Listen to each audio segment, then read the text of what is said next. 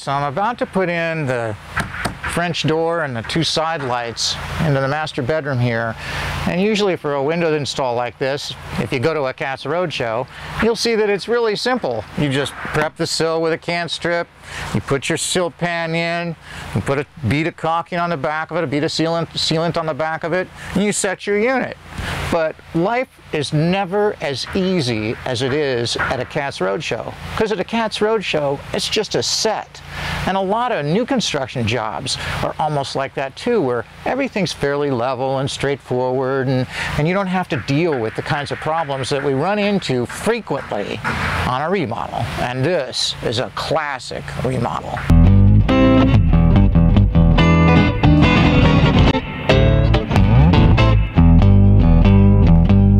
I've got several situations here that are combined to make this a real touchy, kind of tricky install on the windows and the doors. I'm going to put a deck outside here eventually, hopefully soon, and to do that I need a ledger on this wall.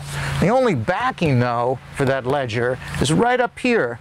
The floor on this addition was framed with 4x4s. They only come down that far, and I'm going to have to attach the ledger into there, but I want the ledger to step down. I want the deck to step down at least 2 or 3 inches before the deck boards so that the water doesn't come back up inside this opening when it rains. I mean, this is Oregon. It's going to rain real hard. So what I'm going to do is I'm going to take this ledger, I'm going to attach this ledger up high, way up here where the backing is, even though I'm going to put the joists on down here. The difficult part with this installation is realizing that the windows and doors have to go in and be waterproof. This sill pan has to waterproof this opening, but it also has to simultaneously waterproof the ledger as well. So I've got several things going on here that I'm going to do at the same time. I'm going to put this sill pan in here, but before I do, I'm going to make sure that I get this window opening all the way across, all 3 openings, I get the opening level. Because if I can get this opening level all the way across to start with, the windows will install a lot easier, and the ledger will install a lot easier along with the windows. So the first thing I'm going to do is shoot this in with a laser. I could take a long level. I mean, I got a couple of long Stabila vial levels, Bible vial levels back there, but I can't get them inside the opening. Not the way I can this laser level. This is the Stabila LAX 200. So I'm going to take this and I'm going to set it down. And this is going to allow me to read right inside of each opening with a tape measure. You can see the red line right on the zip wall here. Yeah, I've installed zip wall on the exterior of the remodel right here. It's a great product. I'll talk about this a little bit more in a few minutes. But I want to measure to this laser line now. All I have to do now is take the tape measure, put it down against the sill here, against the sheathing, and read where that laser line is. And look, it's at 15 5/8. So let's check the rest of this opening and see how far out it is. Okay, so over here, I got 15 and a strong 5/8. So that's pretty close. This opening right here is pretty level. What do we got right here? 15 and almost 3/4. So we're kind of falling here. We're falling because the number is bigger. It's right at 15 and 3/4 here. So the number's bigger, so the floor is falling. Look over here. 15 and 7/8. 15 and 7/8 on. So we've dropped another 1/8 of an inch over here. And let's go all the way over to this end right here. Oh, we're gonna have to, oh, there's the laser line. I was just standing in the way of it. Here's the laser line right here. 15 and 7/8 again. So we definitely need to pad the sill right through here about 1/4 of an inch to lift this end up so that it's level with this area right here, which is just shy of 15 and 3/4. Just under, it's actually 15 and 5/8. That's what we read here before. So we want to put 1/4 of an inch down on that side and probably 1/8 of an inch or so across here. I've got some shims that I've cut out of 1/4 inch plywood. So we can set these down in here. I've got a special one actually right here. I took one of them and I cut it short and I planed it down a little bit on the surface. So I can set that one in here. It goes from about 1/8 of an inch to 0 in here.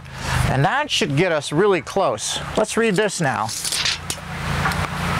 There we go, 15 and 5/8.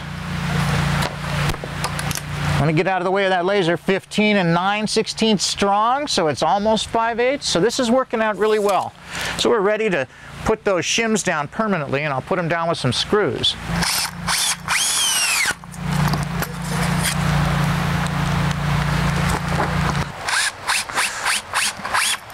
So I'm just going to screw these pieces down so they don't move around.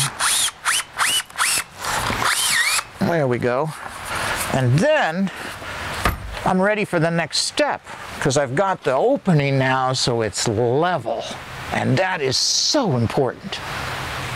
So the next step is installing the sill pan, but before I put the sill pan in, I want to put in a cant strip so that any moisture that gets inside of this opening will be directed outside, it'll flow outside. And this is the cant strip I'm using. I made this out of Versatex PVC trim, so it'll never rot, it'll never do anything.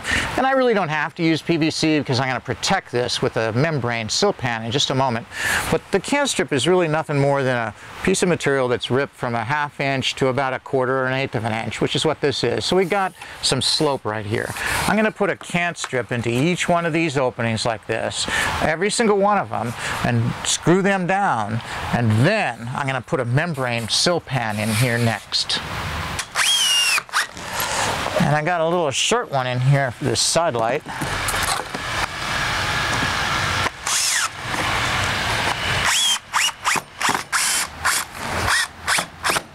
Great. Now we've got the cant strips in, and the next step is to put in the sill pans, but really I can't put the sill pan in until I attach the ledger to the wall, because the sill pan is going to come down over the sill and wrap over the wall and cover the ledger too. This is a peel and stick waterproof membrane, and it can be a major pain in the neck.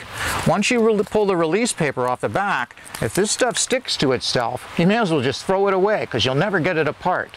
But because it has such good adhesion, it'll stick to the zip wall really well. We're going to use this because it's also self-healing. It's not just a self-adhesive, but it's self-healing. If you put a nail through it, the membrane will heal around the nail, so it makes a really good waterproof membrane behind the ledger. We want to protect the wall, especially where the ledger connection is. So I'm going to take this material, I'm going to unroll a little bit of it, just a little of it, and pull the paper off of it. I'm going to take this adhesive and stick it on the wall. You notice I even put a pencil mark here just to get myself started. So I've got it stuck to the wall there just at the top, and I'm going to unroll this a little ways and pull the paper off the back and stick it to the wall. Just like so. Now I can pull the bottom off and keep this straight. Put some more pressure on there, and it'll be easier to keep fairly straight across this wall. All I have to do is pull the paper off and unroll it as I go. And if it creeps up on the wall a little bit, that's okay. It's no problem, but I can also take it and pull it back off because it's a pressure-sensitive adhesive. It's not going to really stick until I apply real pressure to it. So I can just pull the paper off the rest of the way. Come right back to the end of this wall. And I'll just cut off the remainder of it.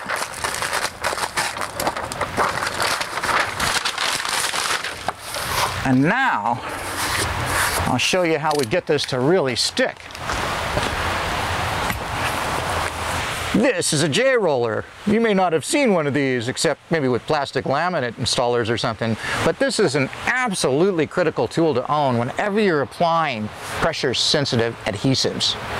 And I'm going to use this, actually, I got this one from Huber Engineered Woods. They're the folks that make zip wall, and you use one of these to install and apply all the zip tape too, and I'll be using that in just a minute. So all I'm going to do is I'm going to take this J-roller and apply pressure onto the adhesive, onto this waterproof membrane, and make sure that it adheres really, really well. All the way across the opening. You can't apply this kind of pressure with your fingertips or the palm of your hand because it's uneven and it's not as intense a pressure and concentrated a pressure as you get with this J-roller.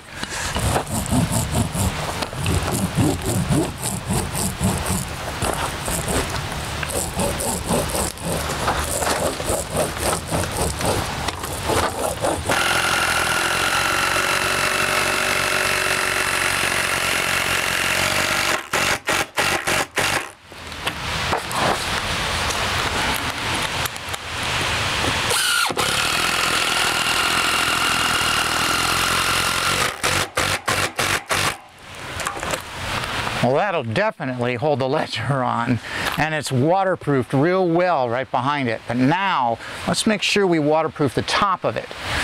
We're going to put a sill pan in here now, and when we put the sill pan in, we'll wrap it right over the top of the ledger. We're not going to pull it down too far though, because we don't want it to be exposed.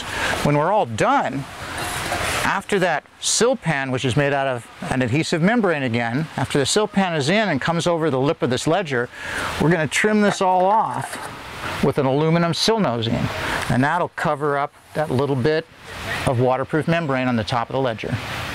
So I'm putting little patches of zip tape into each one of these corners first. Some people cut bow ties when they're usually putting it on a flat wall, right on top of the zip wall, but I'm putting mine on top of this ledger too. So instead of using a bow tie, I'm just cutting a little patch here. I'm going to make a little notch in the membrane, and then pull the paper off. Just fold it over, and then just kind of roll it a little bit in your finger, and you can pull the paper right off the back. Comes off pretty easily. Usually you can get it all, not end up with a little strip like this. But this stuff is very, very sticky. It's stickier than the asphalt emulsion membrane because the adhesive on the back of the zip tape is an acrylic adhesive. It'll adhere to anything. This is a more expensive adhesive. That's one of the reasons the zip tape is so reliable. I'm going to take the tape and I'm just going to set it down right on top of this PVC, on top of that little cant strip, and then I'm going to adhere it to the top of the ledger here.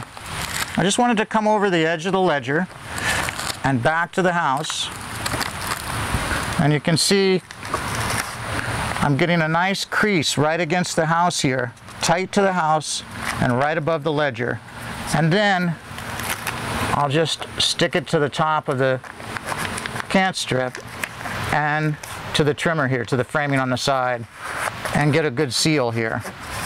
I'm going to go over the top of all of this with the actual sill pan itself, and we'll do that right now. Okay, this stuff, like I said before, is really tricky. You want to peel the paper off the back. You can just crinkle this over a little bit.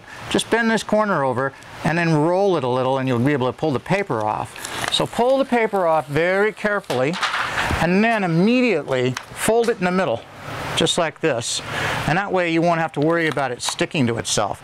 Put your finger right in the middle of the opening, on top of the membrane, and kind of set it where you want it, and then just let it run. Now I don't like it there. I want it to lip over the face of this ledger a little. So I'm going to pull it up and set it down again. This time I'll put my finger right on top of the ledger, so I get like about a ½ inch or so of overlap.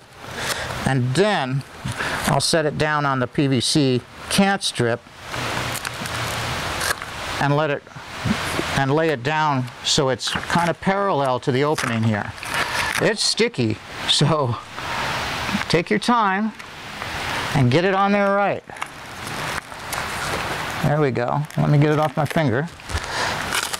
And I'll work this side right into the corner, just like that. Get it in tight into those corners, otherwise that window won't fit in there. And the same with this one. I'm going to pull it loose for a second and then work it in tight to the corner at the bottom. There's plenty of time to do this as long as you don't push on it. As soon as you apply pressure to it, that's when it really sticks. And then this time, now the last piece I cut it vertically. This time I'm going to cut this piece horizontally, and I'm going to cut it a little bit high, like right there, and pull this flap around. And that way we'll get good adhesion on top of the other piece. This is kind of a shingle style adhesion. So there's good waterproofing all the way across. There's no little pinhole leaks here. I'll do the same thing over here. I'll cut it up a little bit high and then pull this piece down and this piece back over against the wall. And it's this spot down here that we're really trying to protect. This area that usually gets a little pinhole leak right in here.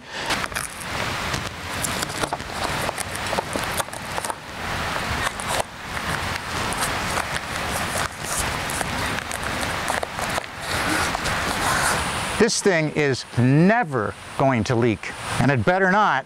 It's my house. I'm going to put one more layer in here. Right down here, so I'll have a complete water seal right to the inside of the wall. Let me stick that there just temporarily.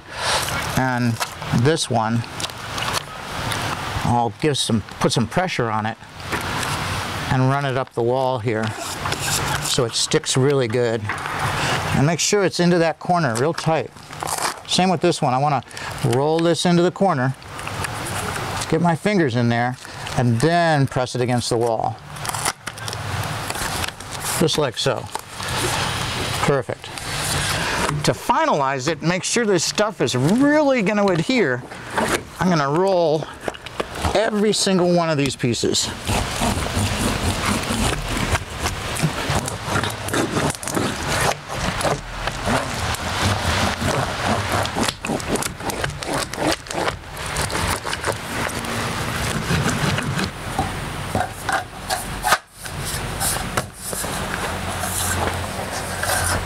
This is the sill nosing.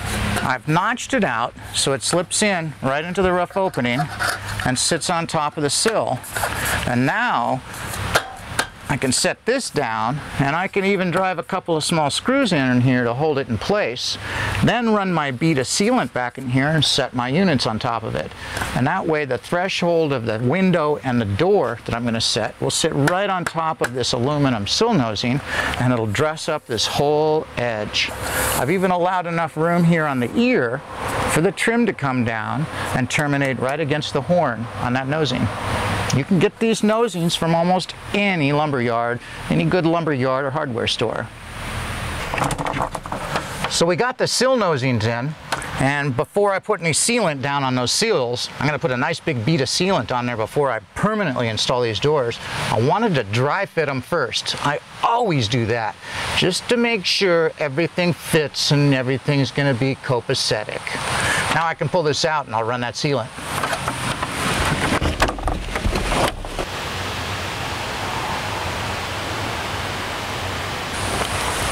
I'm using OSI's Tech Seal here. It's an awesome product for sealing sills or sealing nailing fins up against the wall, and actually that's exactly what I'm going to be using behind the nailing fins on these windows. You want to make sure that you use a sealant, not a caulk, not an adhesive, when you're installing windows and doors. This is a requirement. It's a code requirement. It's a requirement by AMA and all of the window fenestration manufacturers. You have to use a sealant because it has maximum flexibility. A caulking or an adhesive crystallizes when it dries, and it can't flex and handle changes in moisture content or wood movement or the movement between dissimilar materials. Not like Tech Seal can. Great. Now I'm ready to set these units permanently.